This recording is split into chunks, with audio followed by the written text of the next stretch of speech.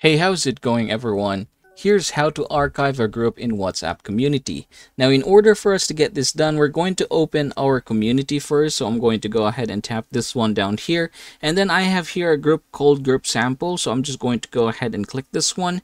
And then after doing so, you should be able to see these three dots at the top. So go ahead and click that. And then you're going to go ahead and press More. After doing so, there is an option here. It says exit group, so go ahead and click that one. And then after doing so, you will have here three options: exit, cancel, and archive instead. So we're going to choose archive instead. So now if we are going to close this one, you can see that now it has been archived. And that is how you are going to archive a group in WhatsApp community.